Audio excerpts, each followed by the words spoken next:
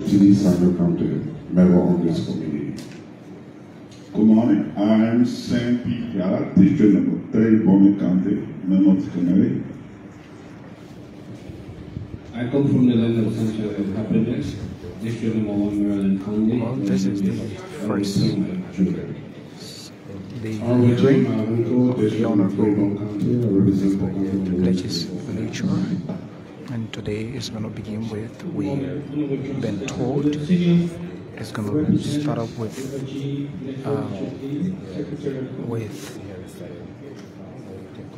the Ministry of Finance and Development Planning.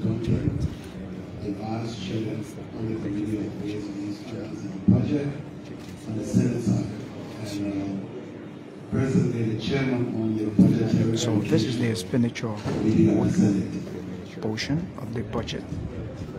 My name is Dixon. I come from Dixon, and I'm the joint chair of the committee with Finance for the Senate and the House. I begin by doing some housekeeping. As you are aware, since last week we started the budget process, and we were able to complete our revenue year. On the overall, it's important to note that we received a budget of $692 million as a proposal from the Ministry of Finance. As at the beginning of discussions, because of executive orders that were passed, the budget is already not a balanced budget.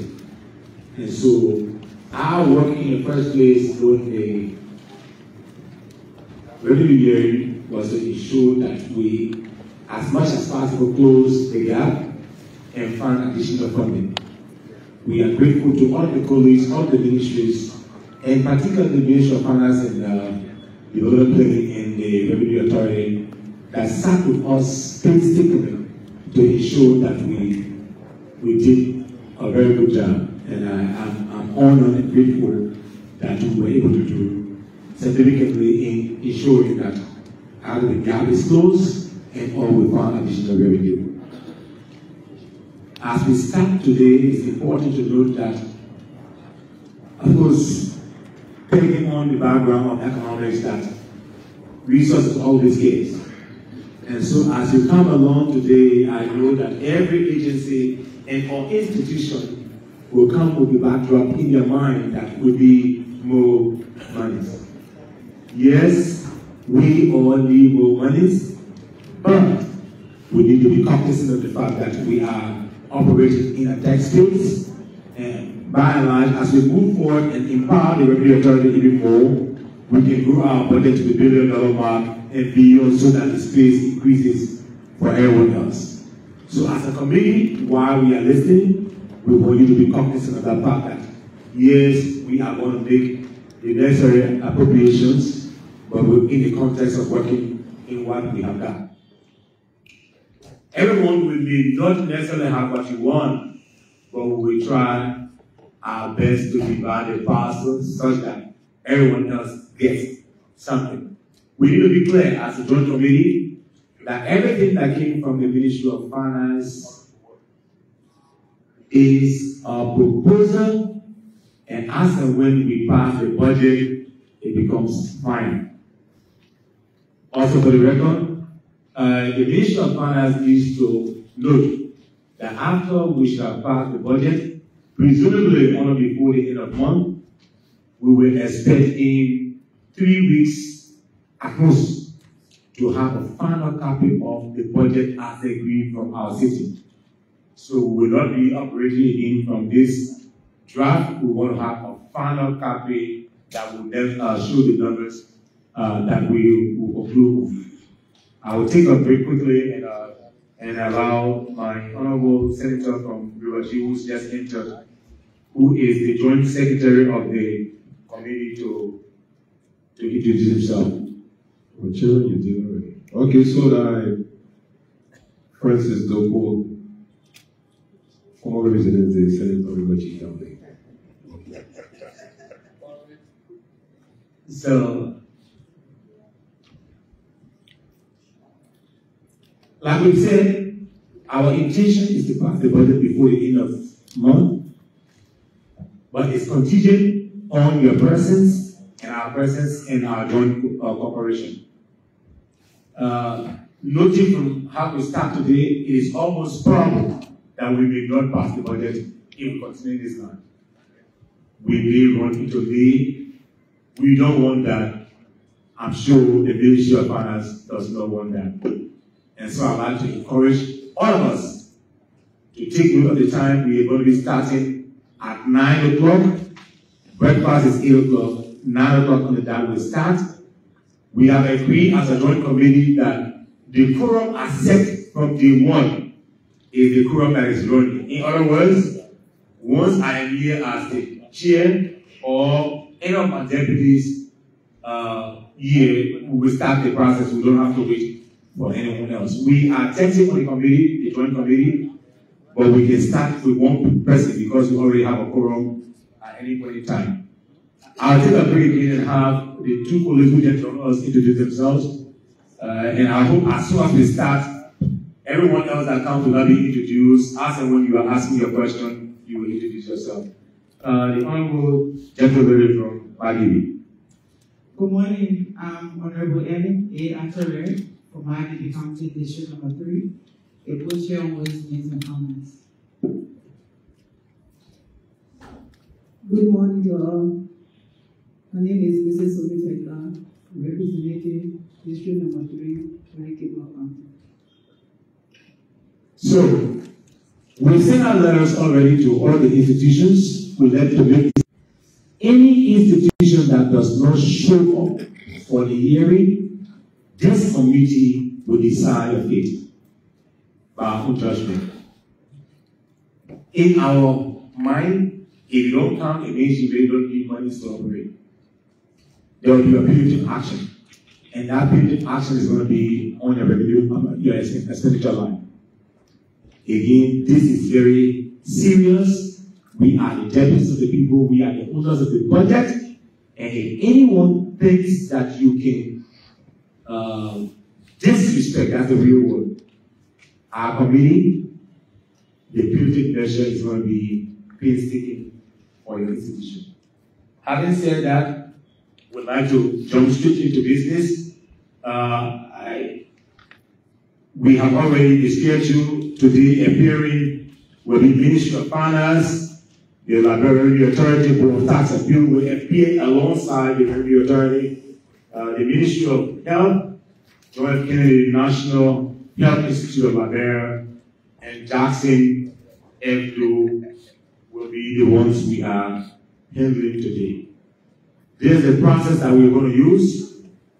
The institution will make a presentation, and then all the colleagues along the table will have not more than 3 minutes to ask a question or make a statement. We have got the civil society here. They will be an integral part of this discussion, and so we will have 3 questions from the civil society, and from the civil society, and your questions will be routed through our secretariat, that is the LPO. And so I hope our colleagues from the LPO, I see Mr. Kopo is here, and so please arrange that as the discussions are ongoing. Members of the civil society who are here who may want to ask a question or make a statement to be responded, you can do. You're not asking us. We are asking questions too.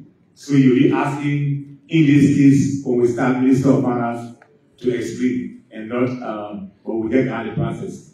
I hope I've not left anything undone, and so we will start with the Minister of Finance, call on the Sergeant Arms, and then we start quickly. Thank you.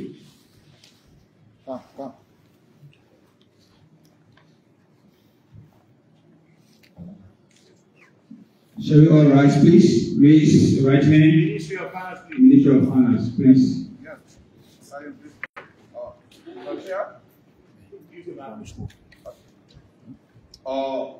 because of the external travels of our senior management, we will beg your indulgence that you swear 2 of our nominees, one for the Economic Management Division, Assistant Minister Designate, and he's also so let's do it this way. Introduce your entire team, and then we will do this way. Okay. So speaking here is Anthony J. Myers, the Deputy Minister for Fiscal Affairs, Finance and Development Planning. And with me is Honorable Bill McGill-Jones, Deputy Minister for Administration. He will be doing the presentation for the Ministry Internal Operations. Then we have Madam Sarah McGill-Mulva, Assistant Minister for Budget and Acting Deputy Minister for Budget and Development Planning. And next to her is Henry Ize Yankwe, Assistant Minister Designate for Economic Policy and Acting ORC for Department of Economic Management. And finally, we have Emmanuel D. Williams. He is the Senior Planning Officer and an officer in charge of the Division of Planning. Okay, so thank you, Minister. My understanding is the 2 of them, they are not confirmed persons. Yes. So they are not going to be taking any oath, as a matter of fact, because they're not going to be speaking there. So they will join you from the back and give you any information that we will need. This hearing is only going to be considering those who are confirmed officers of the ministry. But they will be at your back and give you any support as we give necessary.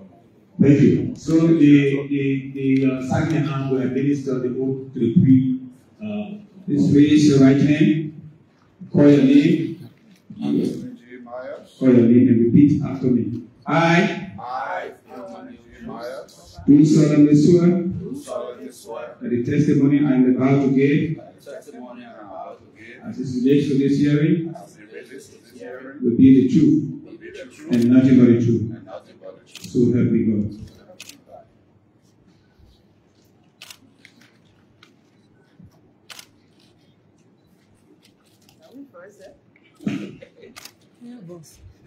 Now you can be seated. Mr. Chairman and members of the Joint Committee on Ways, Means and Finance, I am done.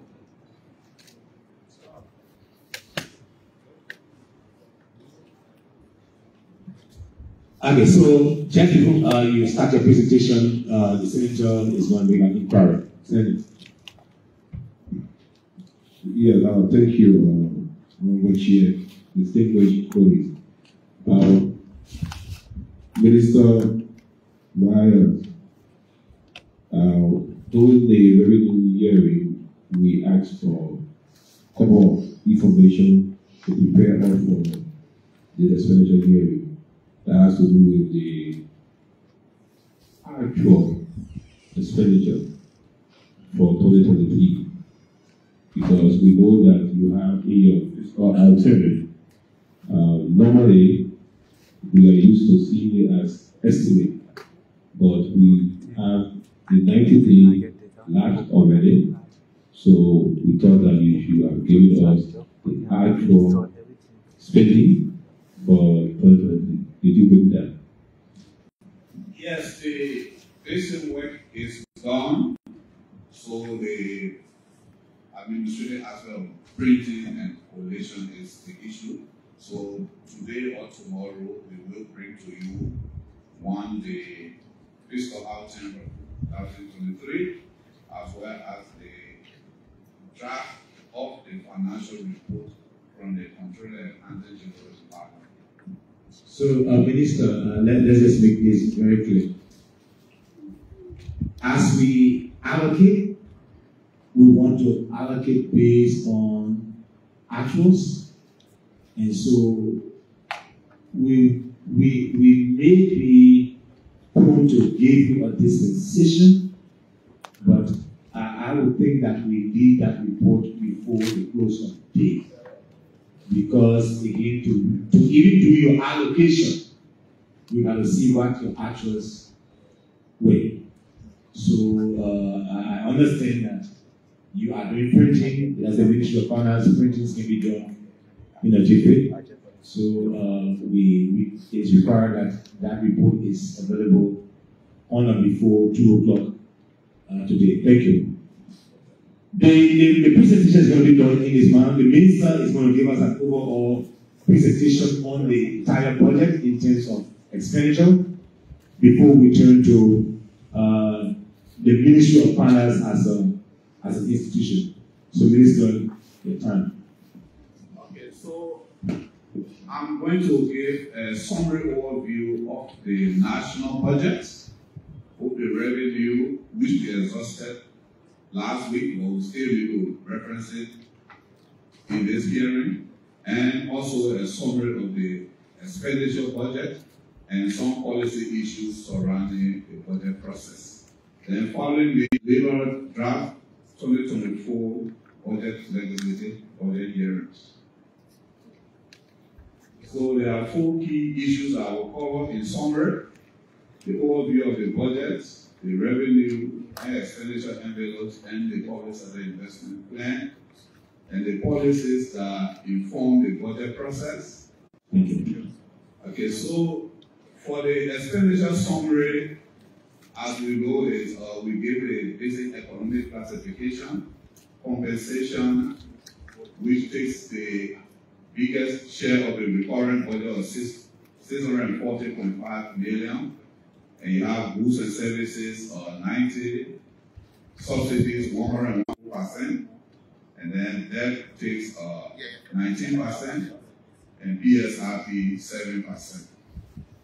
This adds up to the total expenditure projection of 692.4, which of course we will note, as the chairman mentioned, as the outcomes of these hearings have changed into our budget and expenditure processes, grants and subsidies to sub-national institutions and non-governmental institutions, as well as the policy on aid coordination. Meaning we have to harmonize allocations to different sectors in line with external resources that are flowing into those sectors, so as to get a balance in our public expenditure. And the priorities for national planning, of course, we mentioned them, the 6 areas of the government's or policy priorities in the next 5 years. And these are the things that will form the national planning agenda. Then the updates on the national plan, as we speak, there are 3 key layers of planning that have been identified. First, there will be a national development priorities of all the sectors, whether it is the key economic sectors, like the arrest, or the NTEC sectors, which are the levy sectors that make up the functions of the government. Then there will be 50 country development agendas. So the national plan is expected to have 2 levels, because we are planning in the context of decentralization. Several laws have been passed in relation to that. The Local Government Act, the Revenue Sharing Law, and others. There are, of course, a public sector investment program. The NTEC-based program budget we talk about will be largely centered around the public sector investment program. And then, anyway, MFDP operations, of which the DMA will give more details. There are 2 big categories. Overall, the ministry has a budget of around 176 million, of 172 million. Of that amount, 156 consists of national claims. National claims mean debt, domestic and external, subsidies to sub-national and national institutions, as well as non-governmental institutions. These make up the national claims of 156 million. And for the ministry's cooperation budget, you will realize that there's almost a 4 million decline compared to last year, from 30.4 million to 16.8 million. And the table under MFDP Corporation whole budget, our lands, that we thought to do this clear to distinguish between national claims and whole budget, because there is often a perception that when there are hundreds of billions in the ministry's budget, the Ministry of Finance budget is increasing. So we have to make a decision between what is national claims that the ministry must spend on behalf of the general government, and why is the ministry whole internal administration budget. So with that said, I will tell the committee thank you, and now ask the assistant minister of budget to do the detailed presentation on the expenditure side of the national budget.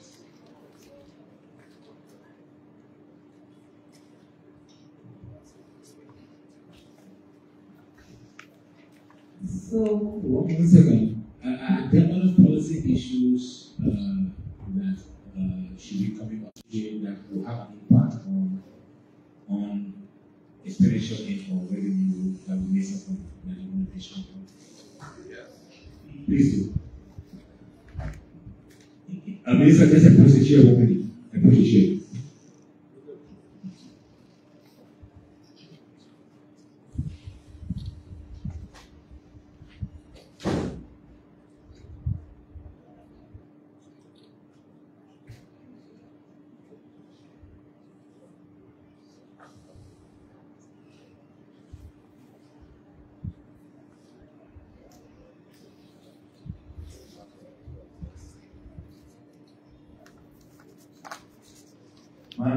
Acting Deputy Minister, you can proceed.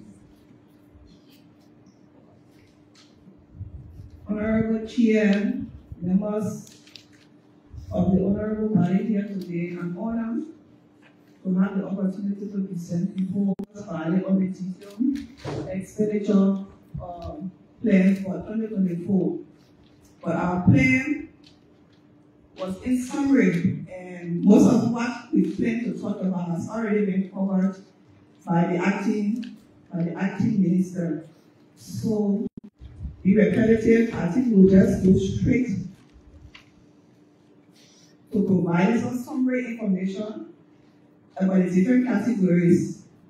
Then when you see the issue about debt constitutes 19% of the entire envelope, and we have the project budget which constitutes 7%. And the total recurrent budget is 74%. And the logic behind the different percentages, we see there's information about why the development budget is more minimum among the different categories. We are aware that the development budget is going along with different frameworks, and for this year, it's the first year of the government. Our plan was premised on the arrest agenda and also policy statements that were made by the president. And when this government took over, we found out that institutions had minimum funds to operate. So our focus for this budget is actually to institute the institutions to ensure that at least they have some minimum funding for operations, so they can buy computers, they get printers, because if you have to roll out at the PSRP level, you need functional institutions that will be able to roll out. And for debt, we found out that the confidence with the government was low, because most of the banks, most of the private institutions, they have problems with the government. We have huge portfolio of debt, and we have to negotiate with them because they are the nuclear of the economy. So we have to negotiate with them to rebuild the confidence. And so we see how it's a tough decision that we took to come up with 129 million for debt. That will ensure that the businesses, at least they have some startup fund to help, because when you look at the revenue component, we have a huge portion that is funded through domestic debt. Looking at it, we know that the best we can do is to ensure that the economy booms, because now external revenue, we see a sharp decline in external revenues.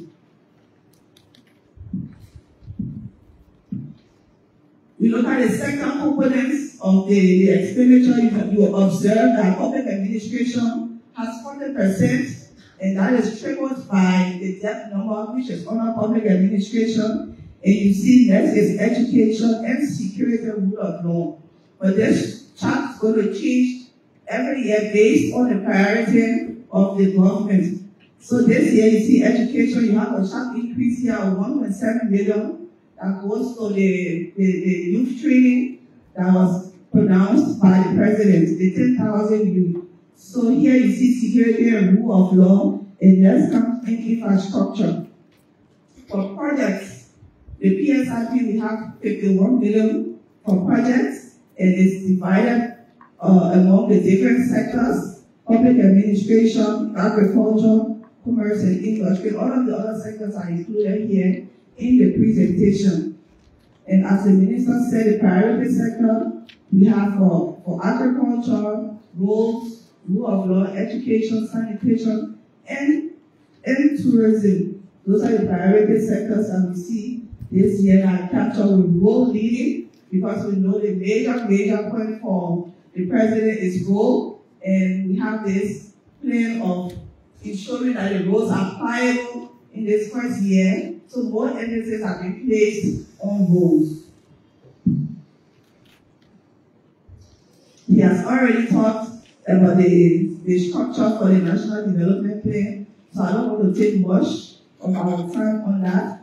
And for the policy areas, as we said, for example, the general responsive planning and budgeting, we want to ensure through this to ensure that the budget reflects the needs of all ordinary people. We want to ensure that the planning process is decentralized, that we capture the needs of men, the needs of women. We want to ensure that whatsoever information from the side of government, it reflects the needs of the people, and that we are being sensitive to that.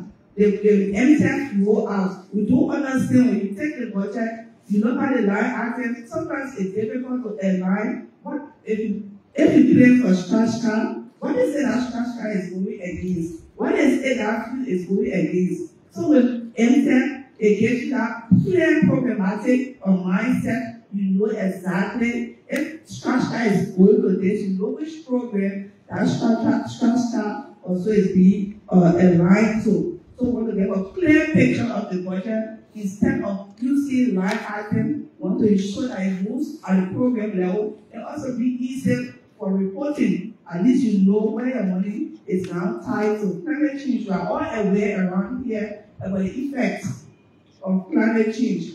So we cannot ignore the fact that planning, whatsoever, from the infrastructure side, from the agricultural side, we are all seeing the different effects of climate change. So how do we ensure that as a nation, when we are planning, how do we recognize the effect of those things and we plan actively towards that?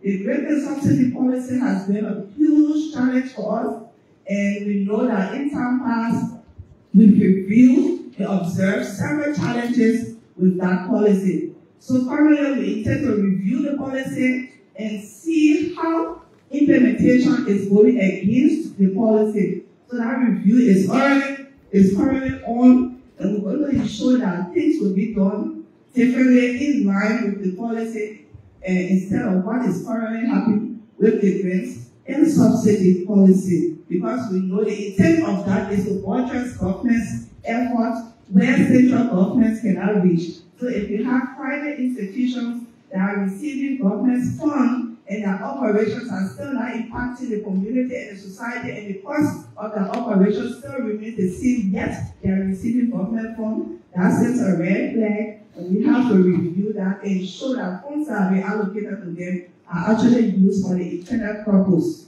And the national policy on aid coordination, we know our aid portfolio in this country is really much higher than our national budget. So we do have economic management and the entire team for the Ministry of Finance now reviewing the coordination of aids that are coming in. Most time they come in, the impact, you honorable people, you are legislature, you go to your counties, sometimes when you see the project dashboard, you see money that comes from there, when you relate that to your counties, you know that the impact is already shown. So we're trying to see how best we can coordinate it coming in to align it actually to national priorities to ensure that they actually impact the people that it's intended for.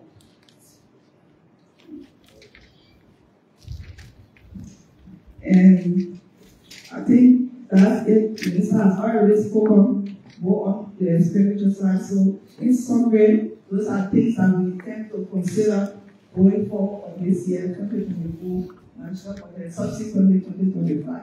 Thanks. Thank you.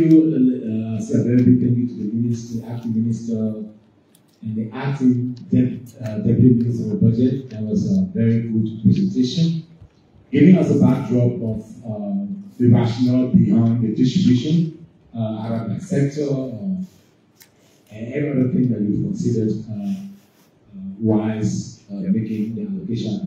What we've done is an overhaul of the distribution countrywide. And so, based on requests as made by one of our colleagues, we will not go into finance ministry as a unit. We will take questions on the government distribution.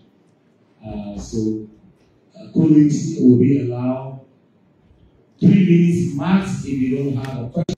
Your colleague will be have more questions, but I'm going to be ensuring that we stick with the time. So questions and or comments will be allowed now from the 2 presentations made by the acting minister and the acting deputy minister on the overall allocation as a country. Thank you.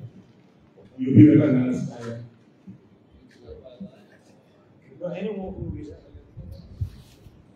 we do know.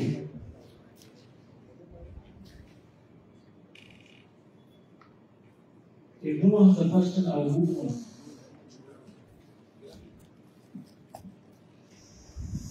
Thank you, the minister. You talked about the things that you want to do. The presentation you just made, are they captured in the 2024 budget or like going forward? So there are some are captured. Use the mic, please.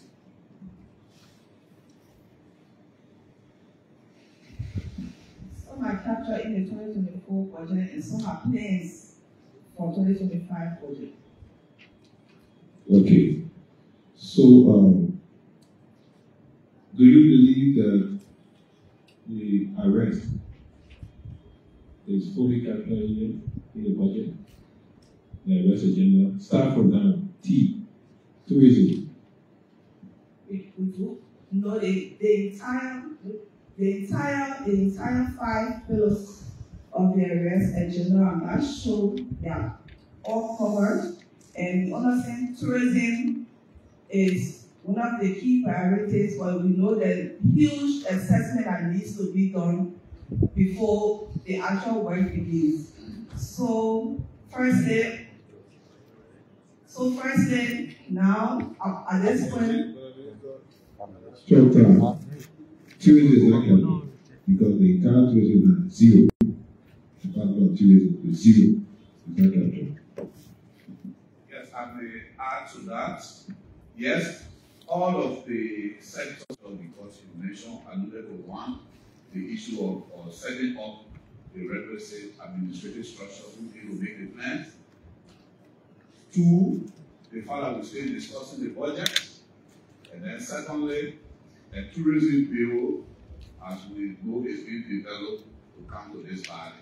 So you will not find all of the arrest items in this budget of this year. But definitely, they will be in the next year's budget as well as the 5-year plan. So quickly, your technicians are in the background. Can you, as we are asking questions, before you get to me, I want to have agriculture, how much? Roads, how much? I want to see a rest as discussed per number. So we revert to the way we asked. Mr. Minister,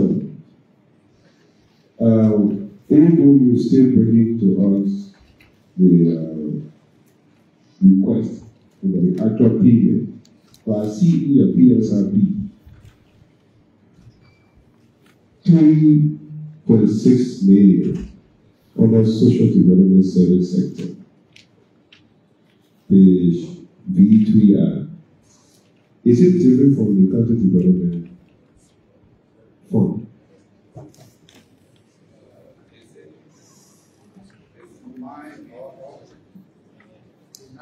The national budget. V3R in your preface. You got 3.6 million district development projects. Is it different from the county development fund? The 200,000 I know by county, is it different from it? Yes, that is different. Okay. That is different from the county development fund. So if it is different from it, it means a PM for the second term. Will you account for the first one? So the restatement of the budget for 2023, we have 3.6 million district development fund, unlike the Ministry of Finance. Can you check the record?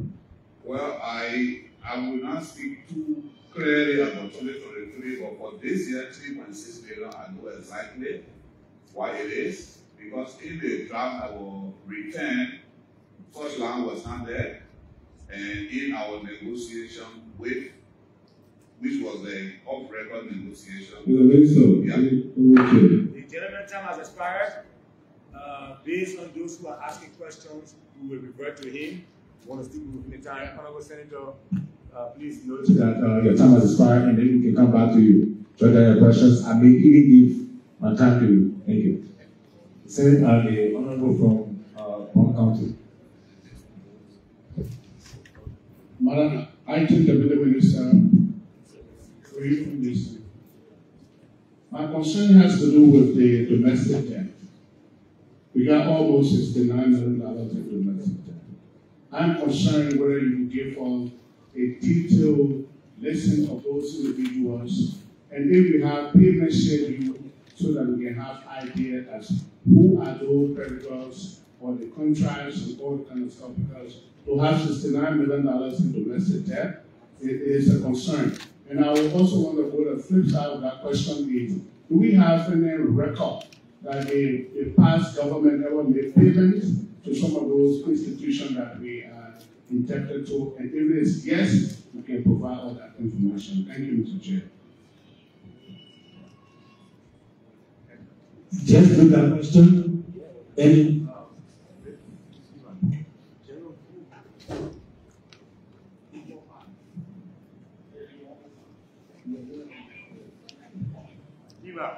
Thank you, Honourable Chair.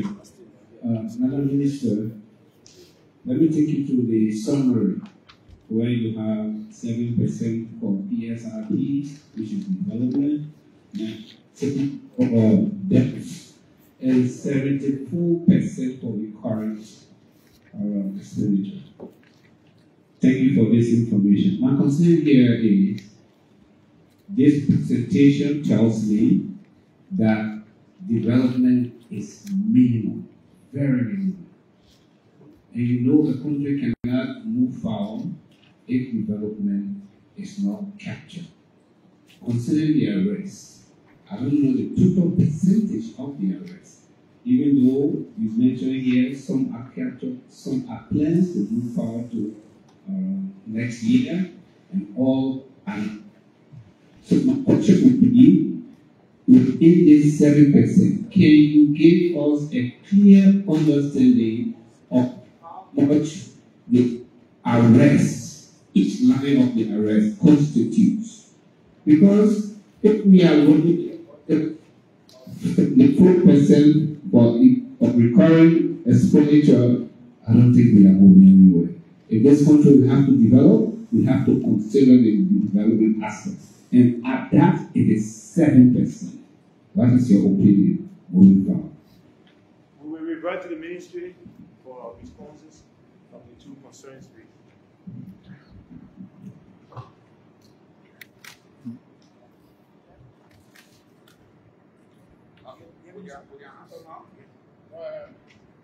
Okay, starting with the last question from the Honorable. So, between the 625 million, that was the first draft that was returned, and this draft, we then has a change of around less than 70 million. So, substantively, nothing changed either. And of that 60 plus million, 40% of it were loans coming from the World Bank and that are targeted. So essentially, the only additional increment from domestic sources that were made between the two draft budget was just around 17 or so million. So when you consider that, and the fact that we managed, as the acting deputy minister indicated, to assemble a sound operation funds to ministries, whereas in the first draft they were zero. And we still managed, for example, to get of the 51 million for PSRP, 22 million of them are related to 100-day deliverable / arrest activities that we were able to pause and have planned for. Because at that time, those ministries had functional management. So it is all of those things that factor into the low presentation, the low ratio of PSRP or arrest as a component of the budget now. So we do acknowledge that the resource envelope is tight, that allocation to key priorities is very minimal, especially from the executive side. We recognize that, which is why in our conversation with this valley, we will have to adopt policies to expand the resource envelope, as our minister said in the first day hearing, expand the economy, especially the taxable component of the economy, and also take some measures and adopt some policies that reduces tax expenditure, such as exemptions and waivers, so that we can have greater resource envelope for allocation. And with respect to the Honorable's question about the debt listing, yes, we do have, and we will share shortly. We will share the listing for the payment to institutions, since they are public, but the list for vendors, because of contractual confidentiality, we will share limited copies. We beg your intentions for that because we have. Because when you are using public funds and you're talking about contractual confidentiality, I don't understand. Because when the government of Liberia is going to sign a contract with me, it's not a private thing, it is a public thing. So to be talking about confidentiality in publishing the listing of debts, I'm concerned about it. We want the details and the follow-up to that. And the flip side of it was, did the past government make payments to some of those debts, and what are those institutions they were paid, and how much they were paid? That we are still at 69 million. Okay, and then let me clarify. The confidential debt company I'm talking about was the one who to vendors, private business people, and individuals. We don't have the privilege, without our consent, to publicly.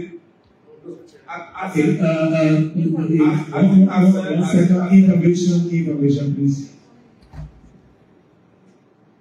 Okay, the information Honorable Cole, since it has to do with confidentiality, we will ask that you present those documents to the committee so we can analyze them. The information is noted. I think it settles the matter because again, that's where I was going. There are contracts that government signs with vendors, and in contracts there are clauses that guard against some principal issues. As we sit here, all of these documents now, they are not just ours. Anyone can take them, but because of the confidentiality issue, those submissions will be made directly to the committee. So we are all saying the same thing. Yes, there's confidentiality, but when it comes to us as the deputies of the people, we are privy to exactly. So it's noted. Any other, we will be right to the gentleman from Seboe County. Thanks, Mr. Chairman. Mr. Minister, my concern has to do with the county development fund. In prepared government, money will be allocated for counties.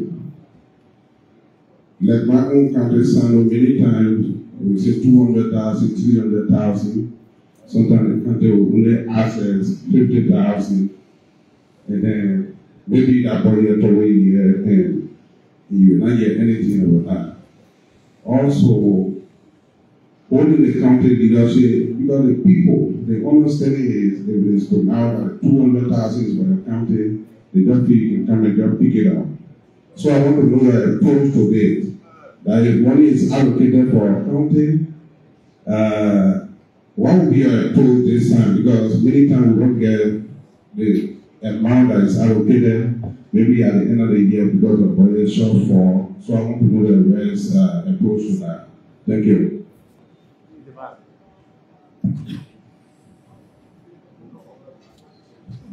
Okay, just before you respond, I hope you got this question.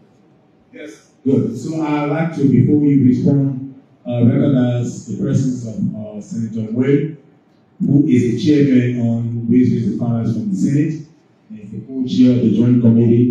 He comes with a big background. He has been chairman on the Ways and Means Committee from the House of Representatives, Deputy Speaker, and so we are privileged to have you. Any comment? Thank you. Thank you, Mr. Chairman. I mean, the president is going quite well. I have been at all anyway. Thank you. So your response. Okay, Honorable Member, we acknowledge the constraint that has besetted the county development. Some of it has been from the management perspective, that is, in recent years, allocation has been made and then disbursement is either not made or not made in full. And then there's also the legal and civil society component of it emanating from the court case from Bond County, which set a precedent for how the funds should be managed. And you can recall in recent years the usual county sitting were put on hold, and then the framework for implementing those funds in the scope of the Local Government Act, those framework were recently instituted as a county council by the Ministry of Internal Affairs. And then on the county administration side, the management mechanism, the financial managers and others, those structures are still not in place.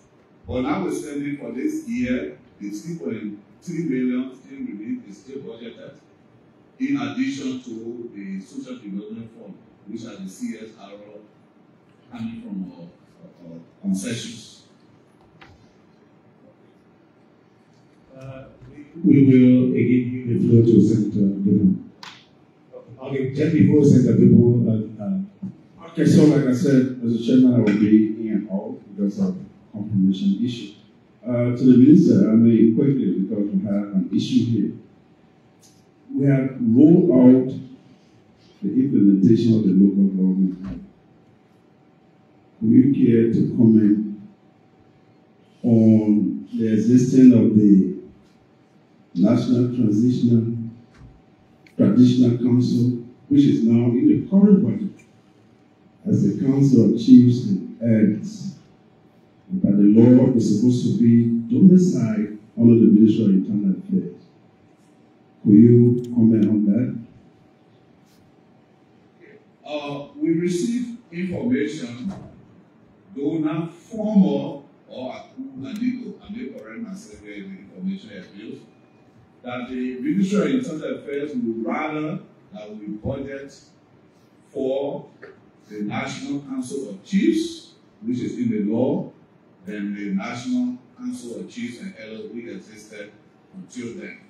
So we will want to respectfully defer this to the Ministry of Internal Affairs because they are asked that the resources that were originally meant for the National Council of Chiefs and Elders be allocated to the National Council of Chiefs. So okay, now that it is allocated to the National Council of Chiefs, or by the law, That funding is supposed to be under the Ministry of Internal Affairs or supervision. But now it's still in the budget as a stand-alone. That's why I want you to speak to. Okay, so that is more the mechanics of formatting the budget, but that's something we can correct right away with the passage. Yeah, passage through budgetary transfer as well. We can reallocate that. Oh, okay.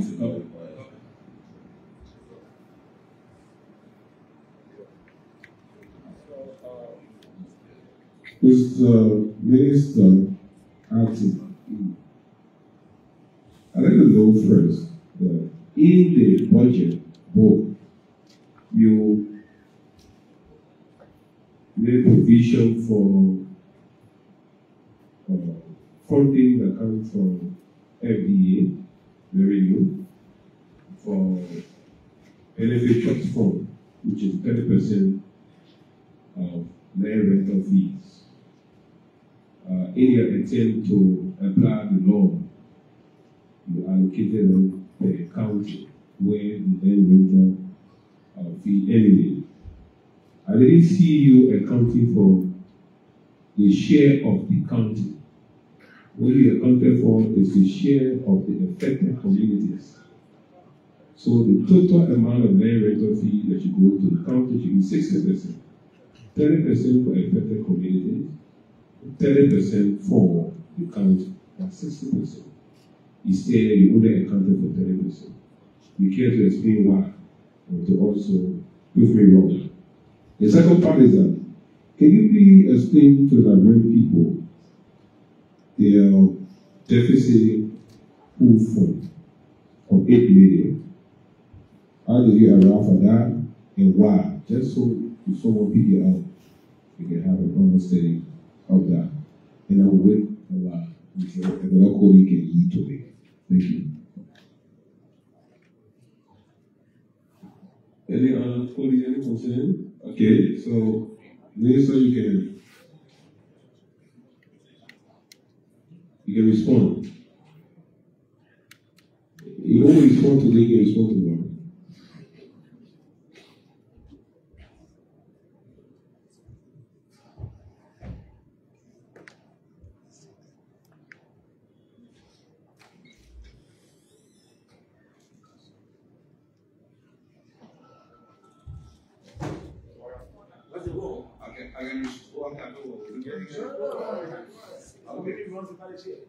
Okay, with respect to the allocation of the land rental fee, we will defer to our LRA colleagues because they are more more specific details because they supply that information to us. But for the deficit pool fund, it's also a planning contingency. One, the deficit pool fund has two components. One is the salary contingency.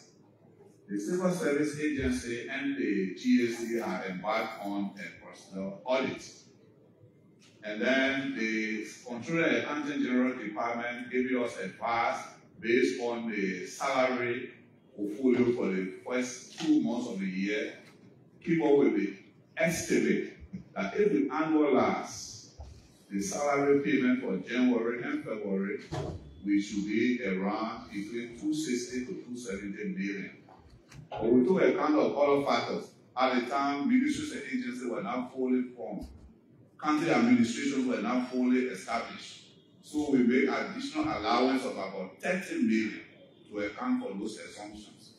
So that took us to the 297 that you see in the budget. Notwithstanding, we don't know what will be the outcome of the GSC and CSA salary or payroll audits. So half of the deficit pool fund is set aside in the event where some of the numbers are realistic, then the salary for those ministries and agencies can be adjusted to cover up for the current or payroll stream. The other part of the deficit pool fund is to respond to emerging contingencies. For example, we recently responded to the event in Riverside, the tragedy in Riverside. We have to respond to the event at Bujumbura. for example, and other emerging issues that arise from all functions of government. Yeah, so I said the LRA should be able to give a more concise information on that, because the specific allocation, they liaise with FDA on those. We will, when the LRA makes a presentation, please note that they can always refer to it. The Ministry of Finance is going to be here throughout the year, and as and when LRA speaks, please. You can get follow up, please. The Minister, I understand the concern to get the LRA. LRA is really collective. LRA have been collecting the money, they've been going into the consultant account. The law here is 60%, 30% for the affected community, and 30% is for the county. That is a expenditure issue. I don't want to look at that. LRA collected, you accounted for that in the revenue already. I talk about in the allocation, you left that out. And some of us, our accountants, we don't have major concession.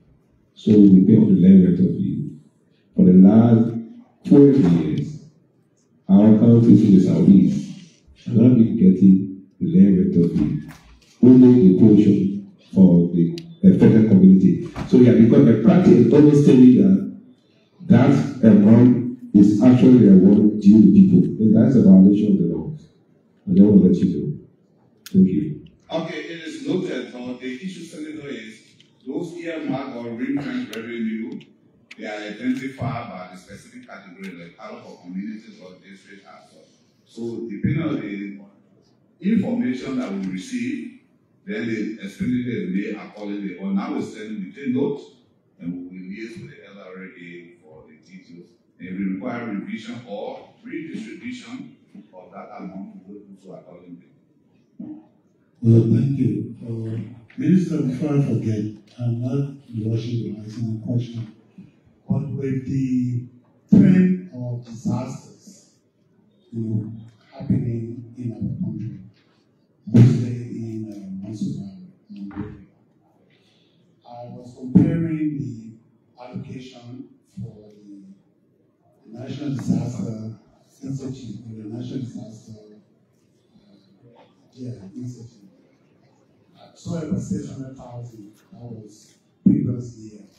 And then here again, I see the occurrence of the same amount of money. Nothing for operation. Everything there is for salary. My question is, hasn't this brought any concern to you that people are dying in fire, family are being displaced, and the government is doing nothing about it besides personal contribution?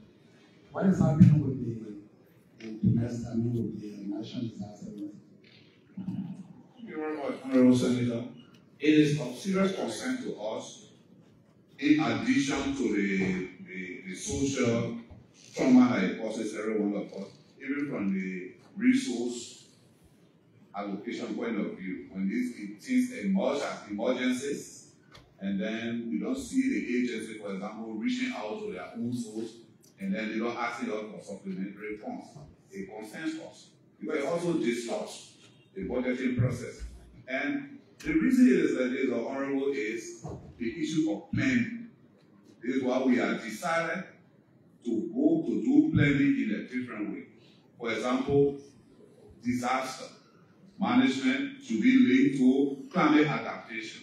So that all of the agencies that are involved in that particular sector, climate related, whether EPA, whether it is the FDA or it is the MDNA, they should have a sector approach to how you can do prevention, you can do medicine. So in short, please. What I want to understand, very real. All right, let's stop playing around on this matter. It is very important. I want to know, why didn't you look at this particular institution to allocate additional funding so that people affected by these disasters can be helped based on relocation or whatever way. Why do you have money into it? Senator, I did say a based on the disaster. What planning that is? It is an institution that is I'm very, very indulgent, so explain what I'm talking about. I would not agree. I would want to listen to that because each of these institutions. You were allowed the senator to learn, then you respond. Yeah, each of these institutions have their active role, their function. If you are asking the national legislation to institute new law, to develop new laws, that's a different. They have the functions. And you are telling me that you want to redo the law on your own. I want to know why didn't you put money in there for people that are dying, family, little children leaving behind, that have nobody to support them. What happened there? I said, don't give me jumping around story. Thank you very much, Senator. I am not asking for the redoing of the law. I am saying that agency should have a forward planning approach. They should know that disaster occurred. They should know which areas are prone to disaster and make the forward plan and submit it to the budget process. So going forward, sorry, going forward, we have. That is why we are looking at all those things. Forward, before the budget being submitted, you saw what is happening in Monrovia. And we responded accordingly. So you are saying the guy did not submit the budget to increase his allocation. On disaster management plan, we didn't see that. Can you say that? We didn't see a disaster management plan. Hello. Wow, let me just say this quickly. The senator is passionate about disaster. I come from Newtown. Houses get burned almost every other month or week. What is presented by the ministry is proposal, and in our judgment, we can make reallocation. So, Senator, you are covered.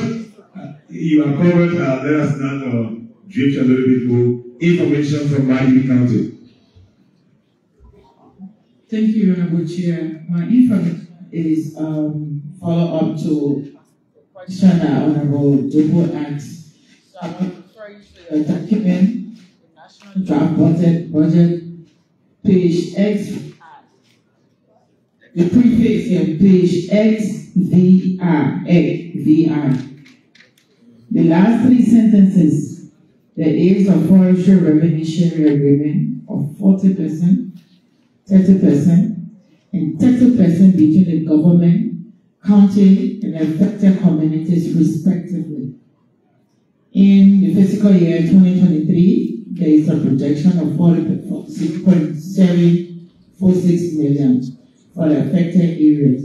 In your chart, you accounted for 30% only in the stated year. So how can you adjust this?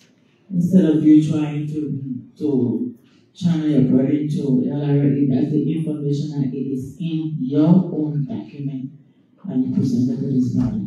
So that's the information. Yeah. Information is noted. It is an oversight. We bring up the issue so that as and when we are closing or shutting down the entire hearing, we can make the necessary adjustments. We will. Any question? The Senator from Maryland. Thank you, Mr. Chairman. Before I go to the figure, my name is Glenn Brown from Chile.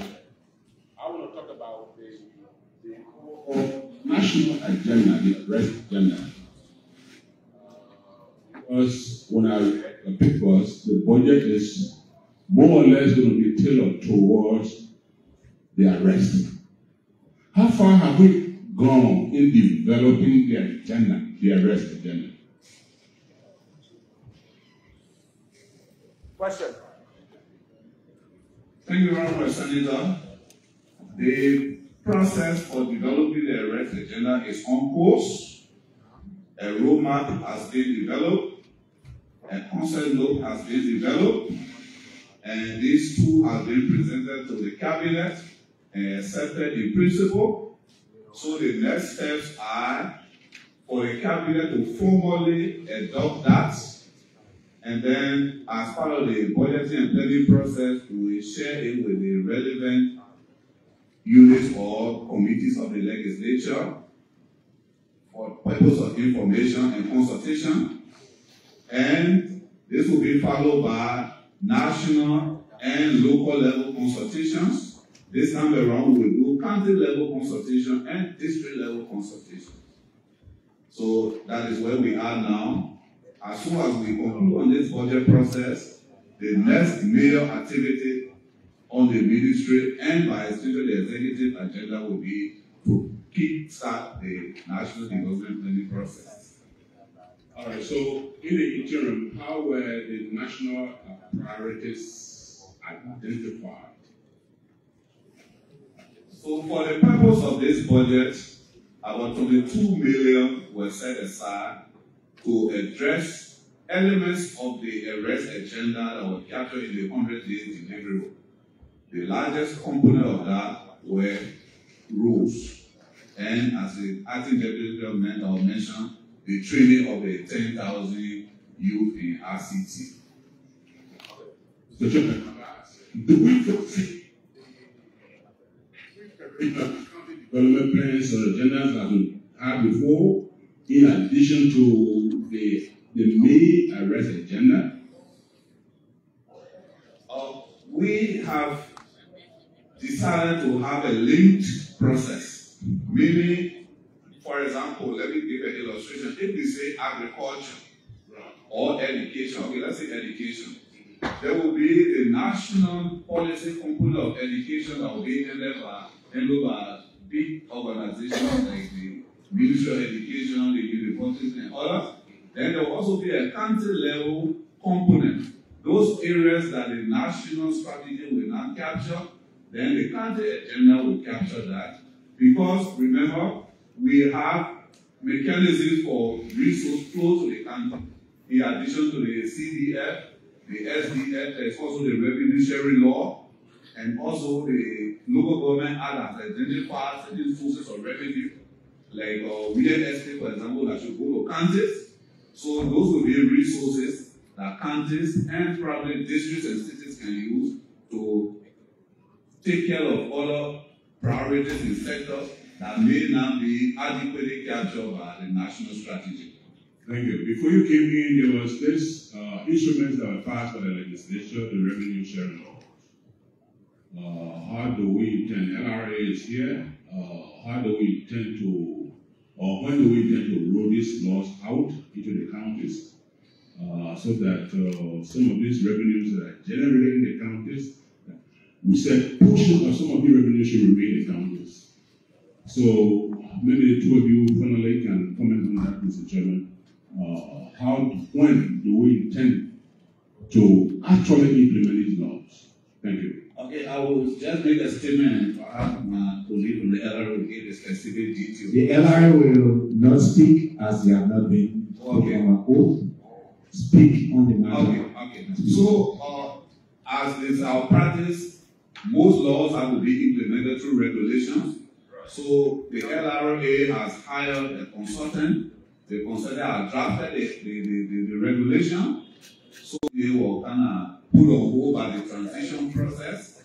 I mean, this is one of the outstanding agenda items for the executive that once we conclude these things, we'll be picking up on getting the regulation adopted.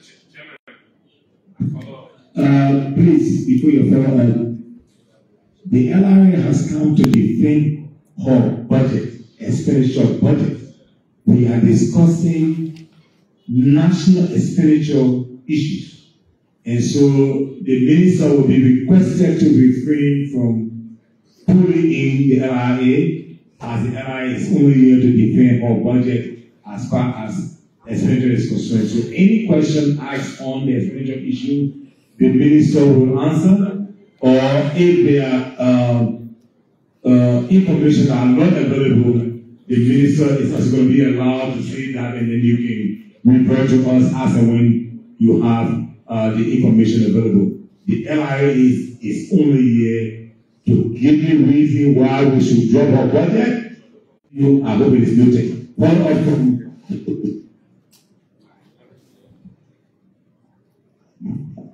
Thank you, Mr. Chairman. Mr. Minister, a follow-up to the Senator's question regarding the revenue sharing.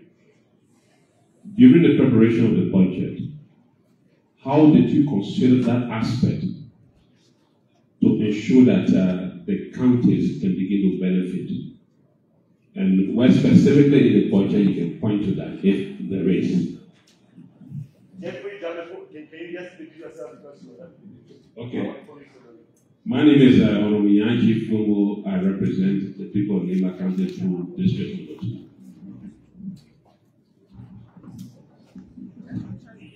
Answer. Okay, the only element of revenue sharing in this budget is the county development fund. Because as I mentioned earlier, the regulations for the revenue sharing law that we and other agencies of government need to use.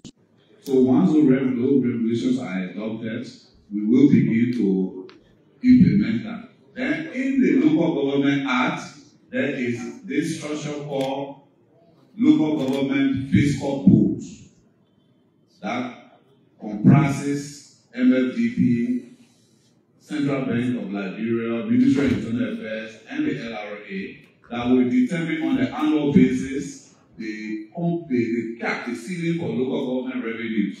So those two structures have to be put in place. One is the revenue sharing regulations, and then the local government fiscal rules.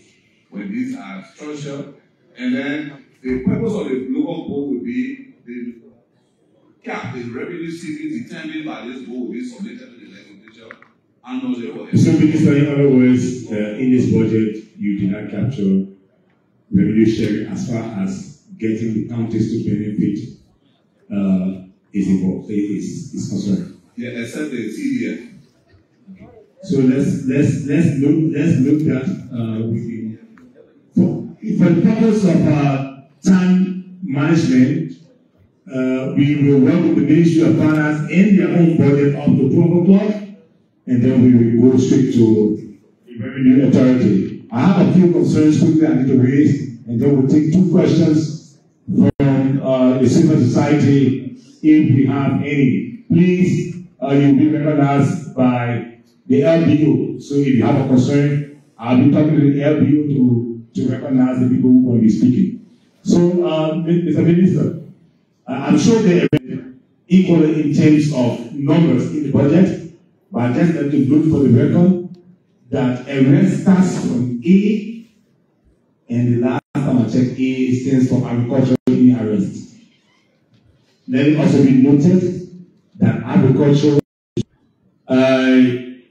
unless there are funds for agriculture, donor fundings that have been noted, and as we discuss this budget, we want to be having the privilege to have information on all funding, because it's also probable that you've not included some monies for agriculture, because if there's a national agriculture fund or account, there may be a lot of funding.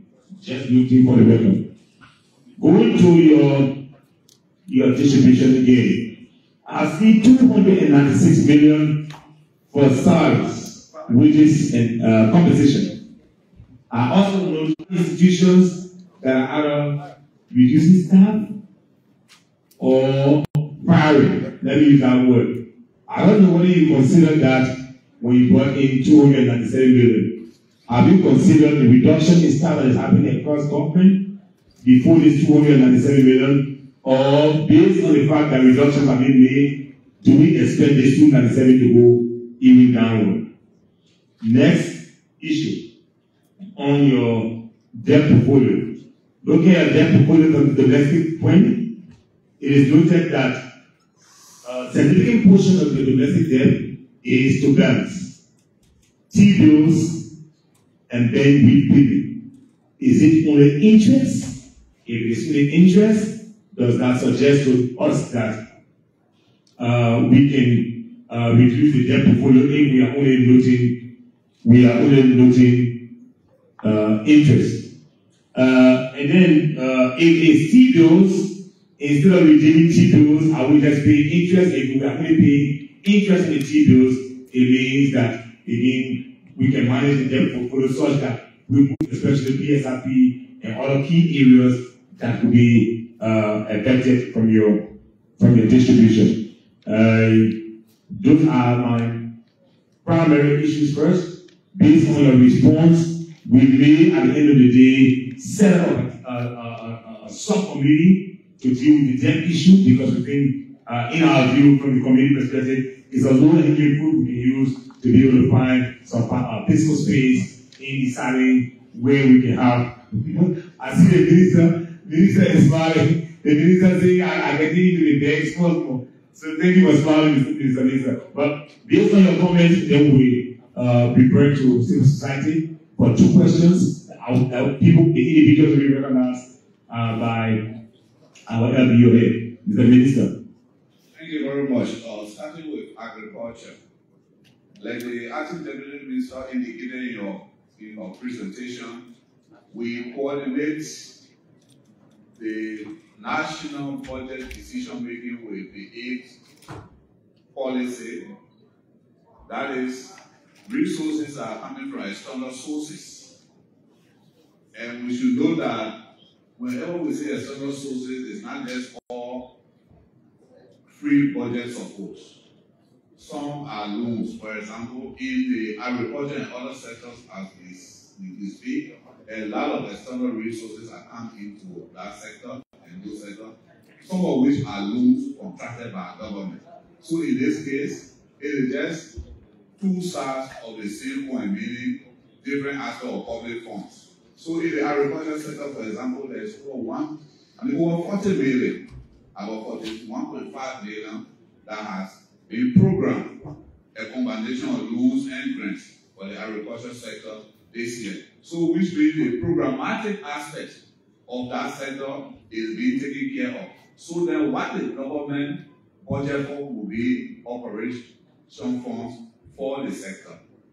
Then on the salary budget, we rather anticipated that despite us using the annualized estimate for the first quarter, or let's say the first 2 months salary, we made provision for a potential upward increment in the Ministry of Administration payroll.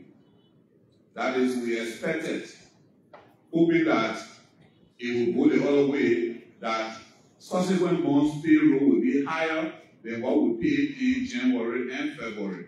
So until the payroll audit is completed, we hold our assumption that salary may go higher than the 296 million. But when that happens the other way around, again, we notify the honorable legislature and what we do with the SS, which is the around between 4 and 5 million salary contingency that's in the deficit fund. On the issue of debt. Okay, the debt.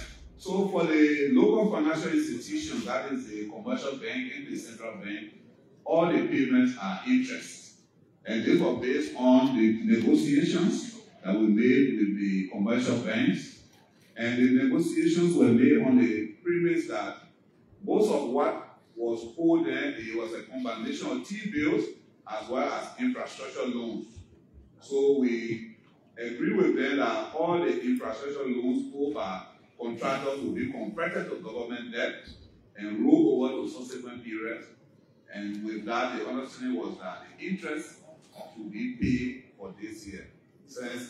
So just one question quickly. Now, considering your fiscal space as is presented right now, and you are in the process of restructuring most of those loans to the bank, is it possible that the restructuring or the interest payment can be either divided or pushed forward, especially noting that you are passing the budget in April that you want to implement in just 9 months, so that to create additional fiscal space, can we push forward our negotiation to the banks moving towards next fiscal year, just to create a fiscal space?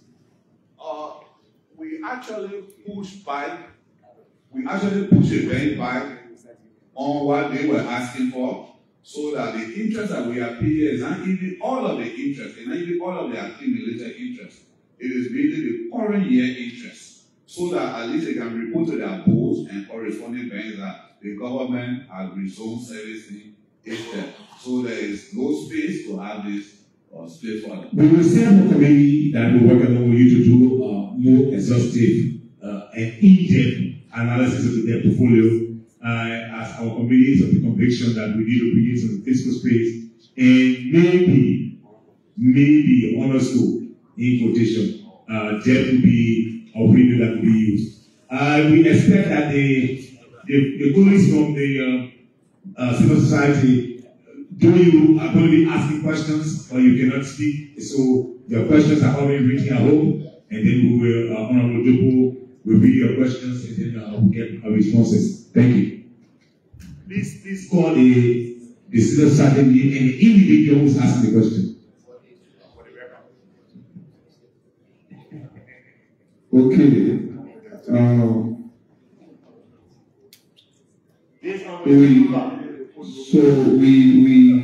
I just want to add to what the chairman just said. So we're talking about, open debate hearing on the budget, and I just want the media is carrying this for the record that this committee allow the involvement of the civil society in the budget debate.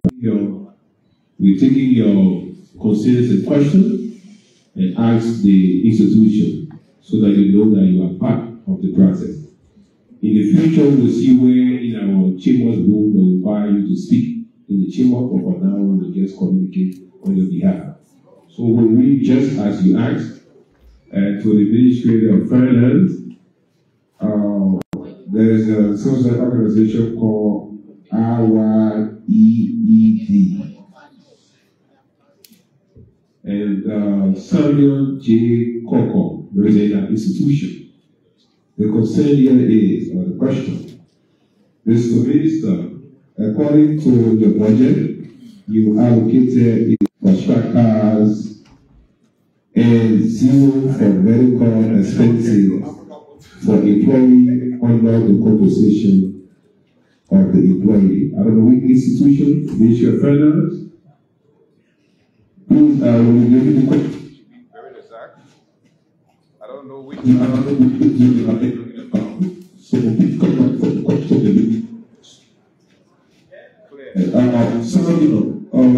Come on, please come. The question has to be exact. So which budget line you're talking about? Because you say 85,000 for structure and zero for medical expenses. For which institution? A little bit, please. We have from Winning for Positive Action, Ibrahim Kara.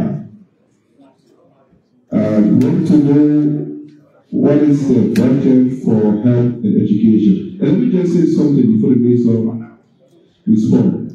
The budget is on the website of the Ministry of Finance. So we will not take questions that will be very clear and direct that you can see on the public website. If there's concern, because if you ask what is the budget for health and education, the minister will answer, but only one will not answer the question here because it's on the website. Okay? Yeah, so the Ministry of Finance website and at www.mfdp.org, GOVN, okay, that you please take that when you're doing it so you know. I want you to talk about the minister. Yes. The second concern from Youth Transformation Africa narratives, Aliu M. Famode. Say it is clear that the entire West agenda is not mentioned in the 2024 national budget. Can you please clearly state the actual percentage captured for this year? Please take a look. Integrity Watch Labiro from Howard. Concern with domestic debt. He said, in my opinion, public stock borrowing is not a national security issue and therefore must not be a secret. Civil society therefore recommends the publication of the detailed domestic debt so we know who we owe, just so we don't end up paying ghosts. That's a concern for integrity watch. We have Sister A. Liberian.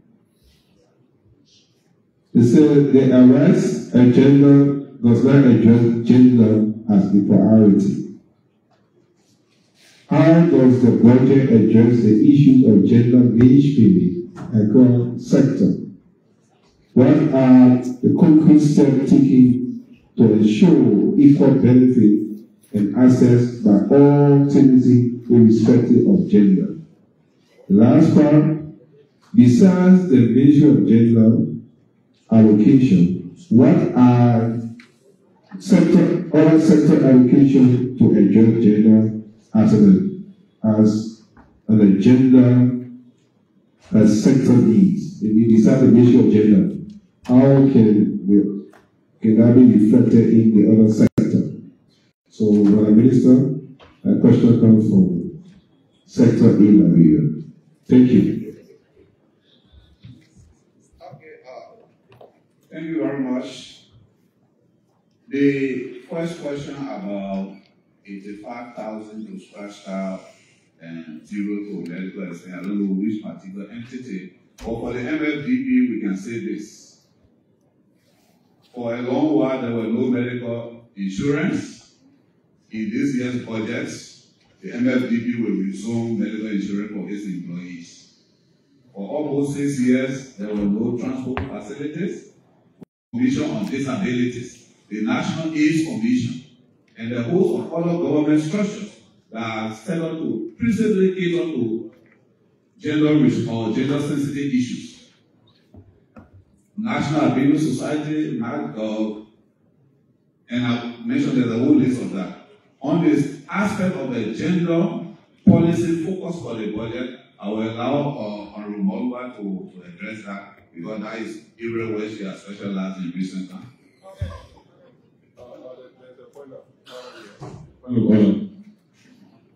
Honorable Minister, we are here in a hearing and our people want to know certain things from us. So we have to agree in this room when it comes to the debt issue, once you are presenting it to the committee, if you tell us it is confidential, we will not take it to the public. So for the record, it will be okay if you say it has national security implication, so you cannot share. I do not want Manoa from District Number 3 in Kakata asking me a question and I say it's confidential because you leave me or us at the mercy to determine whether we give it out or not. Giving it out, if it will cause further problem, they should be told here and now that it is confidential because of XYZ reason. You're not going to give us confidential information and share with the public. Okay, and the order is noted. I will note that as well.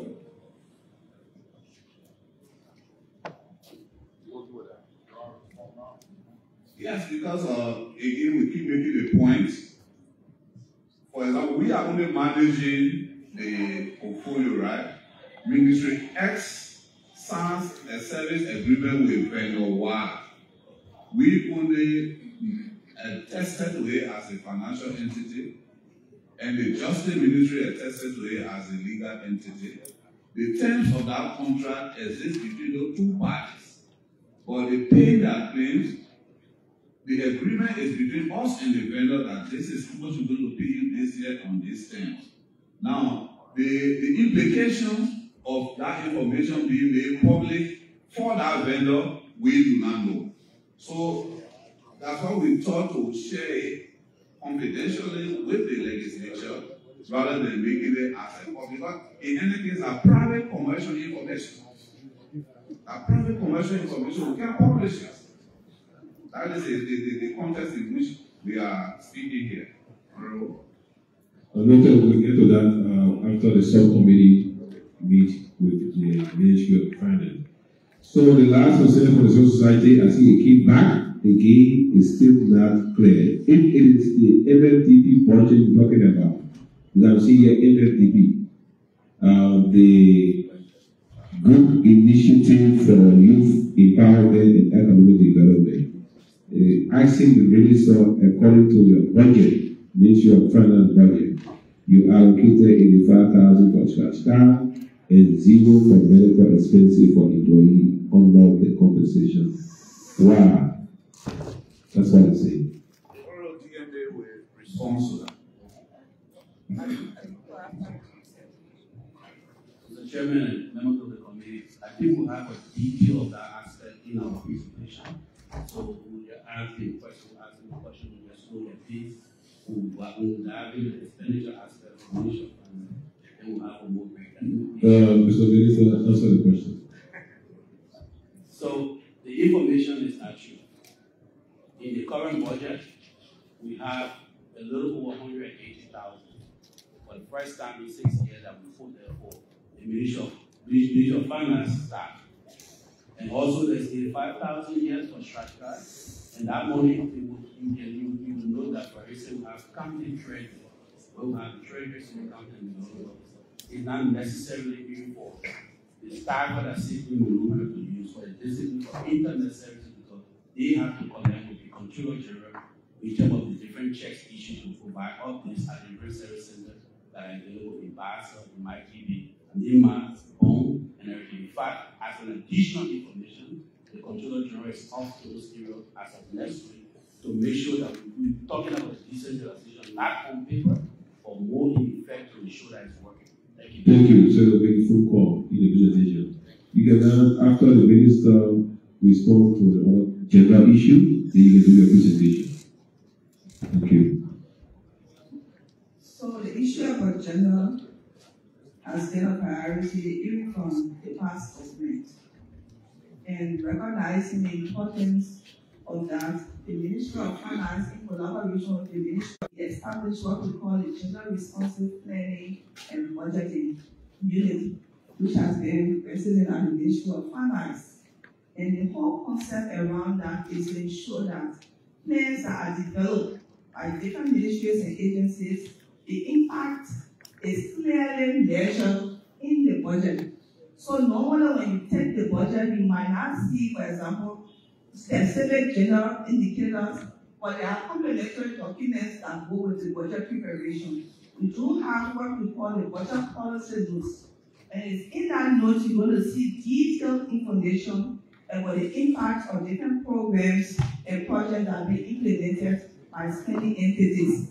So when you see in the budget, we collected out 9 spending entities, and in that 9 spending entities, when you take the budget, for example, you see under Ministry of Health, you see under Gender, you see under Ministry of Finance, you see specific lines. You see transfer to GRPB program, and that GRPB stands for Gender Responsive Planning and Budgeting. We try to ensure that it stays up alone for proper accountability, so it not get mixed up. So, and our same concept has been approved by this administration. So going forward, that's why you see in my presentation are the key emphasis on gender, because if we are to ensure that the plan improve the lives of people, we have to be cognizant of the different needs of people, and we cannot do plan in a neutral way with the mindset that it benefits everybody equally.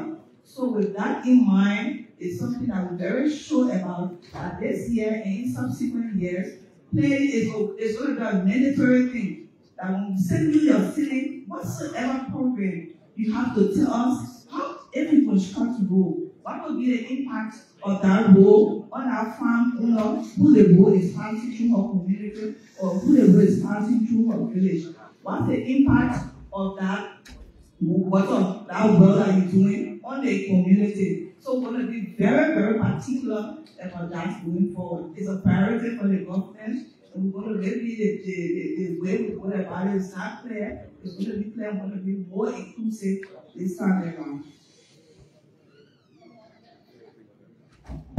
Thank you. So with that, take the Minister for Administration for Finance to do the Ministry of Finance budget.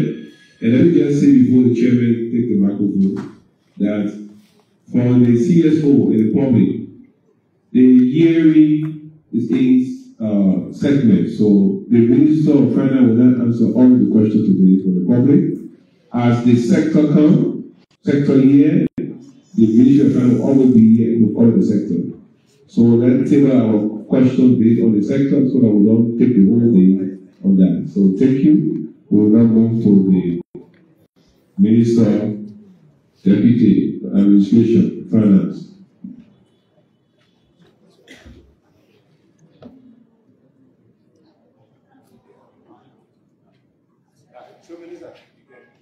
We are doing the Ministry of Finance budget now. Mr. Chairman and distinguished members of the Joint Committee, my colleagues, the presentation I'm about to make is actually from this document we presented to you, which captures the Ministry of Finance and Development budget performance report for FY 23, January to December, and the plan activities for FY 24 that we have right now. Thank you. And the presentation here today is being made on behalf.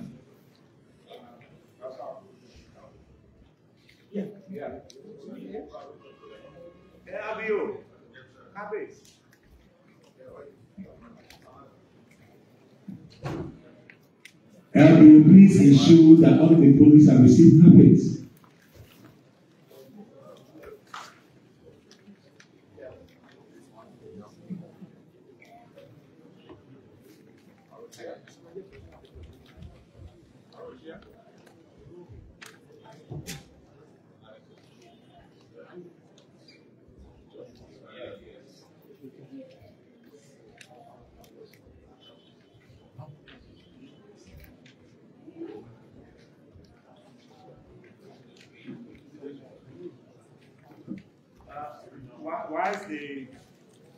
Once LBO is distributing the submission from the Ministry of Finance as an agency, we would like to announce a subcommittee that will work along with the Ministry on the debt issue. That committee is going to be chaired by Senator Clinton Duncan. Members of the committee will include Marvin Cole from Palm County, Senator Bleville Brown, and Honorable Johnson. We'll work along with him. It's a five-member committee, and the senator from Liberty will be an ex-official, and I will be an ex-official. We need to meet ASAP to zero in on the debt issue, because it's a critical milestone to deciding the entire expenditure. Thank you. Ministry of Finance can proceed. We are working with Ministry of Finance in 30 minutes. We hope you do a 10 minutes presentation. We do question and answer in 20 minutes, because we want to do LRA before lunch. Thank you. So thank you, Mr. Chairman and distinguished members of the committee. My name is Dale McGill Jones, and I serve as the Deputy Minister of Administration at the Ministry of Finance. The presentation here today, keeping with the PFM law, for the Minister being on a mandatory travel to the island for the spring meeting, have asked us to prepare the authority from the IT Minister to present on behalf of the Ministry. Thank you. Our presentation today is divided, as we go through that table of contents, divided into 5 different components. We'll provide you the FY23 budget. We'll also do a summary execution. We'll talk about the activities that were executed under the FY23 budget, and we'll dive into the FY24 proposed budget and the proposed activities. For FY23 budget, the Ministry of Finance core budget was 20.4 million. National claim on that budget was 128.8 million. And the total budget for Ministry of Finance on FY23 was 149 million. In terms of the execution report, Enclosed in the budget, if you look at page 2 of the slides I presented to you, you will see that during the fiscal year, the ministry has received an appropriation of 20.4 million, which constitutes 40%. Of the core appropriation, those amounts affected the 5 departments within the ministry. Of that amount, of the same budget, a total of 128 million was allotted for national claims, which constituted 86% of the budget.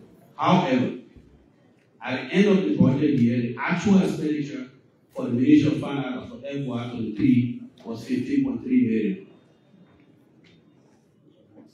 The next slide, which is slide 3. Minister, please note that though domestic and international debt falls on the ministry, discuss the ministry's budget in isolation of those 2 lines. Okay. Because those 2 lines have been elevated now to national discussion, please. All right. Thank you. Thank you, Chair. So, under the economic classification for 2023, if you look on the third slide, you will see compensation was 9, the appropriation was 9.4, the allotment was 9.9, and the actual expenditure was 9.8 for the Ministry of Finance at FY23. Goods and services, the appropriation was 7 million, 7.2, allotment was 2.1, the actual expenditure was 2.1. Grant special programs, the appropriation was 3.7, allotment was 3.2, and the actual expenditure was 3.0. Non-financial asset, there was no appropriation in FY23 for them, but there was an allotment of 295, and there was an expenditure of 295 for the fiscal year 23, which brought up the expenditure total to 15.3 million as of FY23. In terms of the execution analysis of Seboe goods and services, appropriation was 2.8. The allotment of Ministry of Finance of FY23 was 6.2, and actual expenditure for 2023 was 6.2. Subsidy appropriation on the FY23 budget was 1.3, allotment on the FY23 budget was 1.4, and actual expenditure was 1.4. Grant and special program. There was a 17 million appropriation, 17.8 appropriation on FY23. The allotment on that category was 3.2, and the actual expenditure was 3.2. Domestic liability, which is the GSA and GSD, I can just name the total amount. It was 50.3 as an allotment for domestic allotment. Appropriation. Allotment was only 7.3, and the actual expenditure was only 7.3. Foreign liabilities was 56.5, appropriation on FY23. Allotment was 49.2, and actual expenditure. Minister, I have to call you to attention. You have got 10 minutes. You use 3. Please discuss the ministry's budget in isolation of foreign and domestic debt. Thank you. Thank you.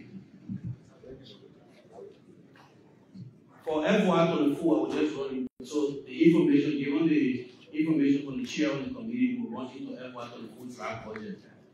This year, there's a draft in our total budget. If you look at the comparative analysis of FY23, there was 20.4 million for the ministry core budget. In this current budget, we made a proposal of 16.8 million, given the different activities that are available for us to do. On the 16.8, we have compensation that is 9.4, constituting 55% of the budget. Goods and services is 3.5, constituting 1%. Grant constituting 2.5 million, which is 15%. Non-financial asset, which is 1.3. In terms of the analysis of the comparative analysis here, employee compensation for FY23 was 9.4. Employee compensation for FY24 is 9.4. Goods and services for FY23 under the Ministry of Finance was 7.2, and goods and services for FY24 under the Ministry of Finance is 3.5. There's a variance of 3.5 million reduction in Ministry of Finance goods and services. Grant, for FY23 there was 3.7 million on grant for Ministry of Finance, On the current year, there's 2.5 million. There's also a reduction of 1.1 million. Non-fiscal, non-financial asset. There was $0 for 2023, and then under this current fiscal year, there's 1.3 million, which is being brought forth as a recommendation for us to move forward. And I would like to speak about this. When we walked into the Ministry of Finance on the 7th of September, it was completely unpleasant. February, sorry. This is the ministry that house and operates to take care of all of the different ministries in 107 in the country. Unfortunately, we had no functional laptops or any equipment that people were using in that building. This building has been there for the last 6 years without a single running water. So because of that, staff productivities, people will be doing the work. If they have to attend to leisure, they will have to leave that work before attend to leisure and come back. One of the issues raised by the civil society, specifically on movement of the employees. We can all know that the harmonization was a disaster because it brought down the salary of those same employees. A lot of them have to now start looking out for different opportunities to do so. Performance on the job was really dropped during those periods, and for us to rejuvenate that to ensure that they can have the ability to come back to work, there must be extra motivation. So some of the activities we put across have been to ensure that, for instance, we want to reactivate the biometric system to ensure that they are coming to work in a time and attendance is very important. But to do so, we create other incentives that have to do with the insurance scheme and ensuring that they have something that they can look up for, like their bosses, and ensuring that... Minister, I have to call you to attention quickly. Okay, sir. There's a total of 172 million for Ministry of Finance. Yeah. If you discounted that by domestic debt and foreign debt, 69 and 50, around 50, it's going to come at around 120 million total. Yeah, for the 100 total debt. Yeah, 129. 129. Yeah, for liability. If you discounted that from 172 million, or you were not discussing 60 million, yeah, you're discussing almost 40-something million. You understand my point? I agree. I want you to discuss the Ministry of Finance budget from that perspective, because I'm seeing here only 16.8 million you are discussing. So, thank you, Mr. So you just need to tell us where we are. So the reason why I didn't dive into the national claim on this budget, you look at page 10 of the document I gave you, is inclusive. Under the national claim, I have the 156 billion. It includes grants. Chief, I'm saying to you, each of us got grant and subsidy on our respective budget. Yeah. The Ministry of Finance budget is 172. If you minus 129, which is domestic and foreign debt, you will have around 45 million. Yeah. It is the Ministry of Finance budget inclusive of grants and subsidy. Yeah. Please discuss that budget. So that's exactly what I want Mr. Chair. I will just go over it. The only thing I'm not touching here is the grant. I mean the liability, the national claim that has to do specifically with foreign liabilities and the domestic one.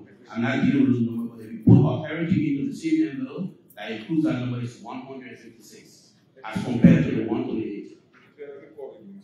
Minister, yes, sir. Please tell us straight.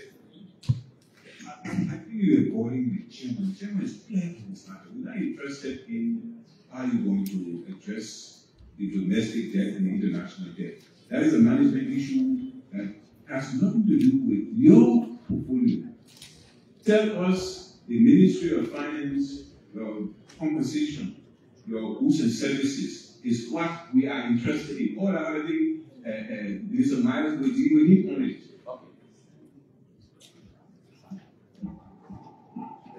So thank you, Senator. Thank you. So like I did the comparative analysis for the budget on our FY23 for goods and services. The FY23 we have the ministry has 7.2 billion, and we have 3.5 million on this fiscal year. And the 3.5 billion we'll try to break it down. We have the classification here, and it includes different grants. Under the Ministry of Finance and Development Planning, for instance, we have a lot of different agencies. I mean, some specialized units that we work with. that are also feeding up into our budget when it comes to goods and services. Then we have the ABLIS, we have the impact that does the economic analysis also as part of the specialized unit. And all those, so a little over 10 specialized units that will feed the Ministry of Finance, the RSCU, the project management unit, all of those institutions get specific amount under the 16, under the amount we're talking about.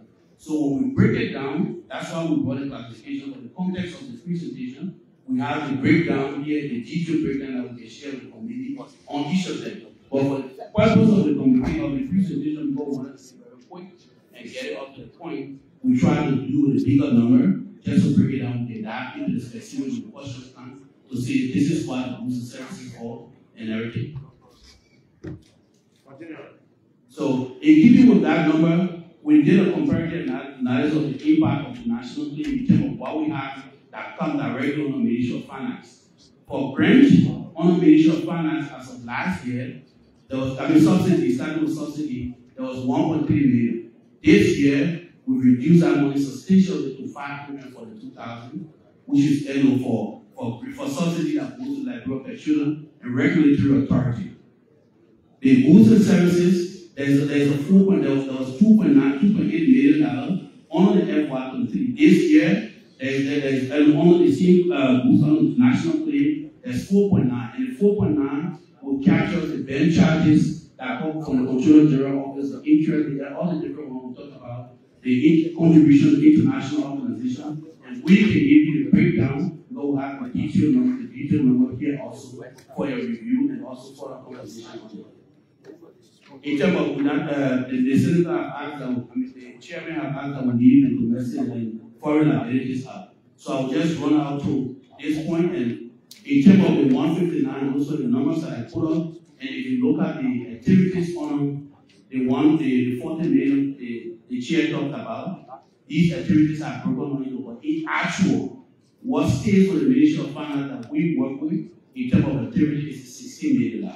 So it's not probably the $40 million, or a lot of them that grants that go out to different institutions. I just mentioned one of them, for instance.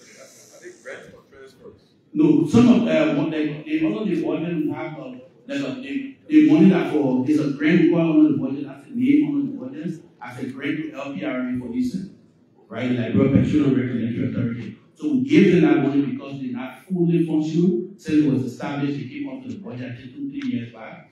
There's been that money going out to them to support both operations and salary for them.